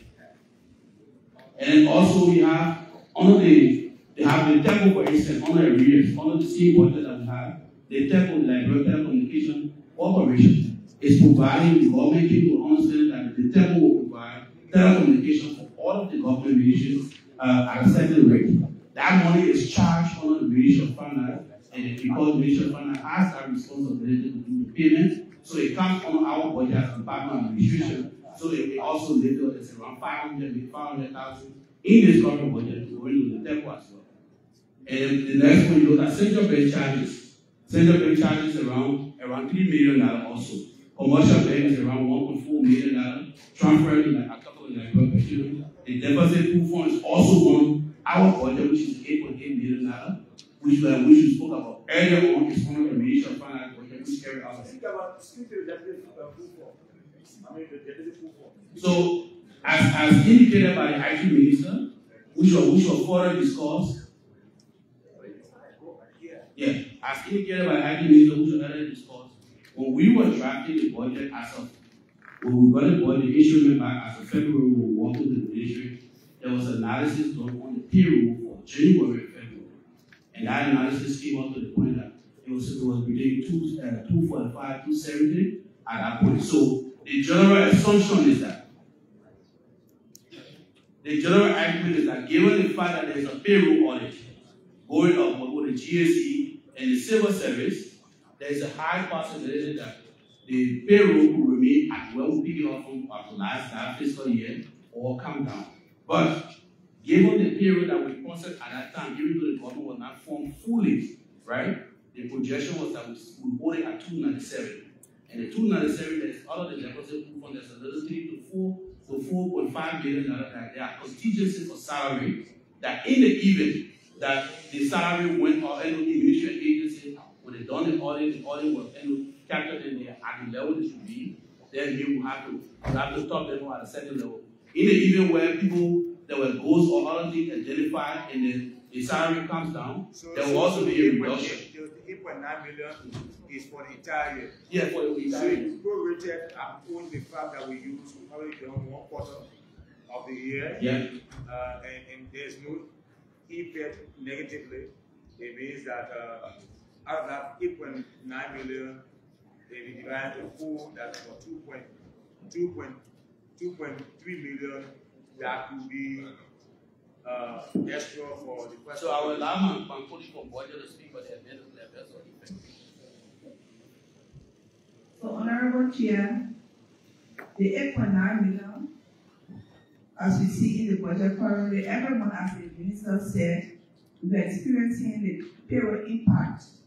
We plan the budget, as he said, we calculated based on the January and February assumption. And at the time, the full document was not shown. So now, as budget comes in, we now see the impact of the payroll. So that amount is being reduced gradually. And gradually move towards when yes.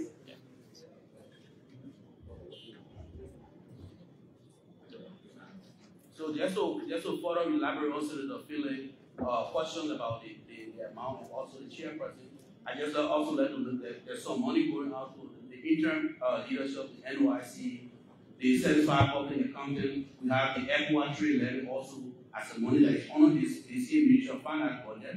But so when the envelope comes out, it's a whole big talk that you see of the Ministry of Finance has 172 million as their budget. But when you disaggregate it and take away all of the commitment for international organizations, the trade levy, all the different organizations we talk about, what is left as the ministry whole budget, including salary, that we have is 16 million. Of that 16 million, there's 9.4 million of it already committed to salary that is out there because as of when we were working, the total number of employees we had was 968, and that 968 is still 17 until the audit can be done and know exactly whether we're going up or we're coming down.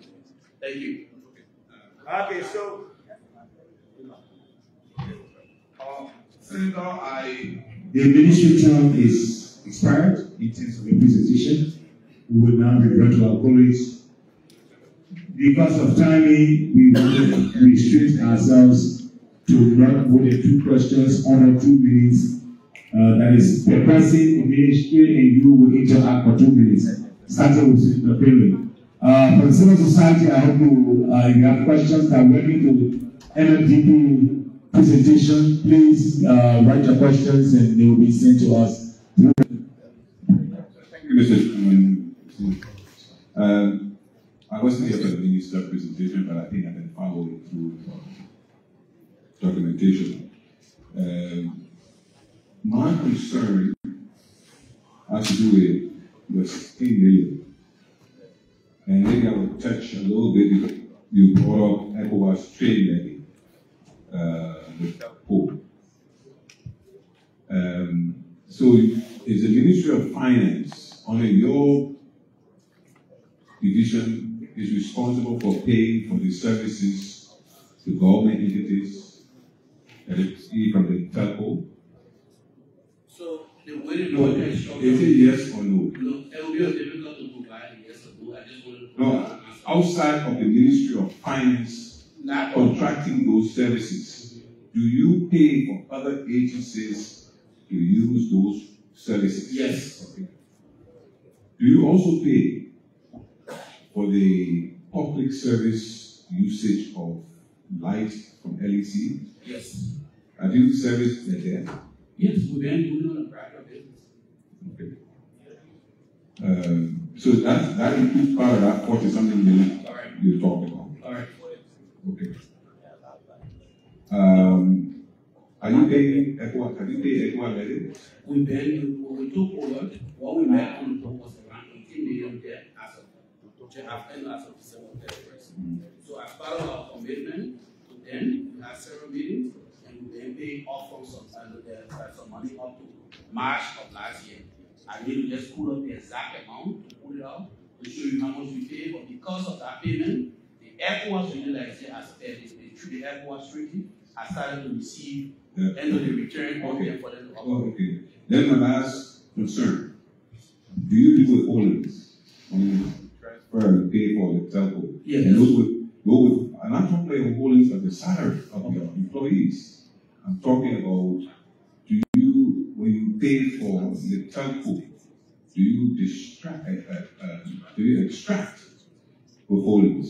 So that aspect, like the telco payment center, is on our budget, but when the budget is raised, it goes to the consumer general directly and goes Minister, I'm looking for the procedure. I have a problem. My problem is I'm going to LTA, to LRA, and ask them, because some of these agencies have not paid their withholdings, and it's the withholdings that pay your salary and my salary and pay for goods and services. And you, as Ministry of Finance, are paid. You instruct companies that pay to do withholding. So, do you do any withholding from them? Yes, the consumer general. Don't go far. You want to hold. That's all. Thank you, Mr. Chairman. Thank you, sir.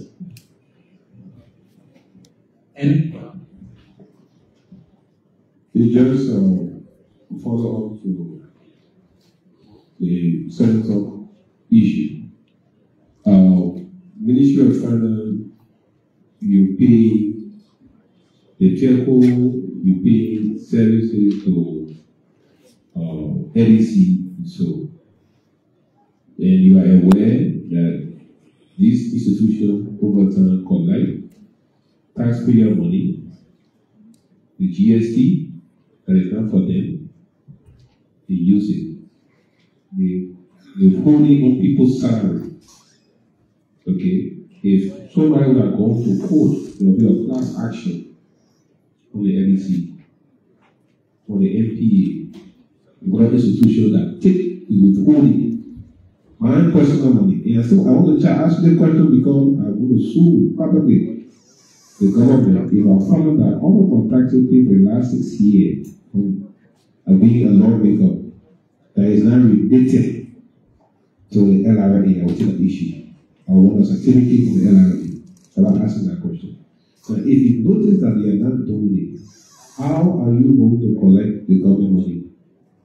If you pay NEC, are you going to deduct the debt you owe? Section 67 Revenue Code will give you the power to do so. Third-party payment.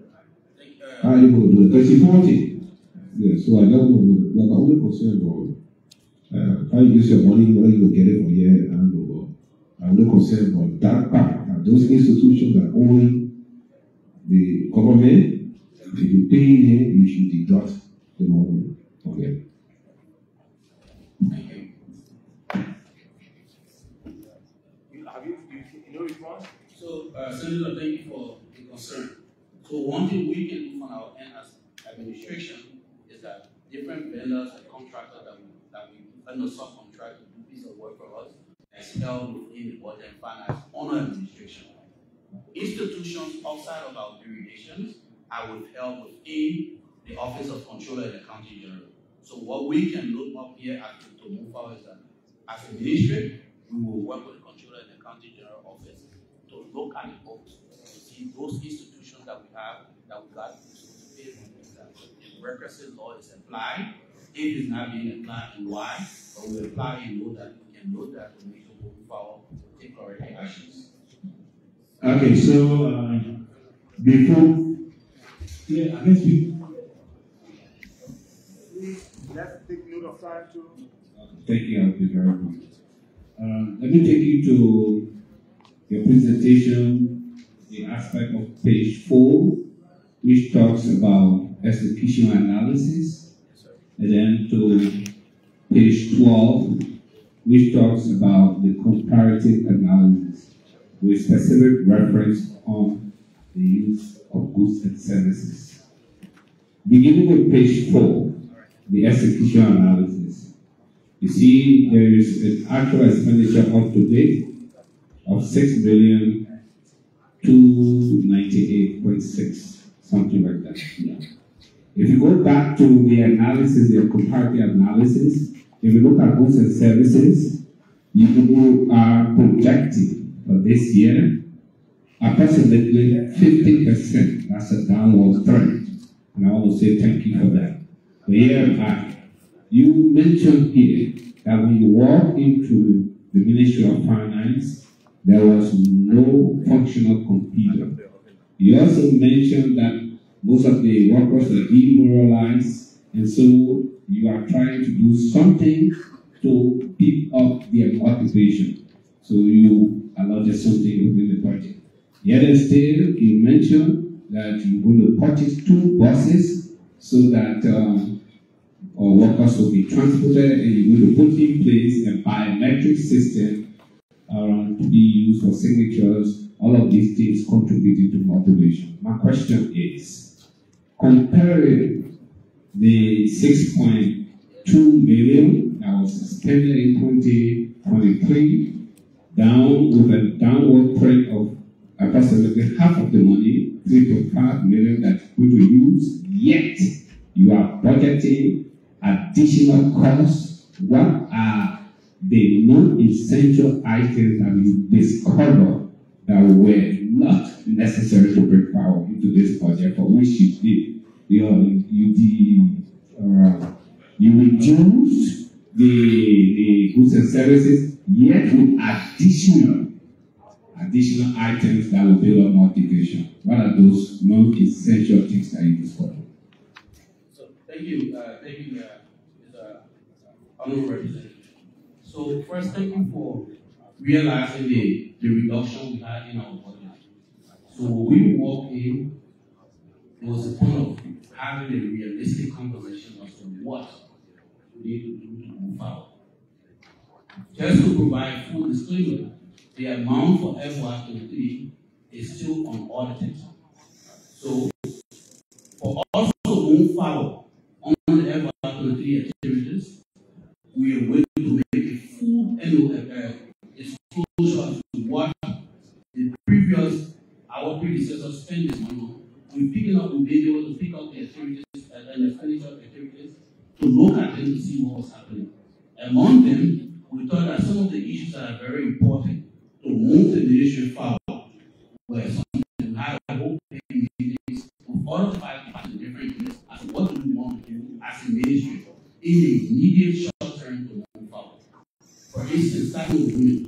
A lot of women in the building say, if you can just restore for us running water system in the building, while we work on the other major ones that come up, it will be a relief for us, because we as the women will go to the bathroom, and if there's no water, then we have to get outside the building. That's one.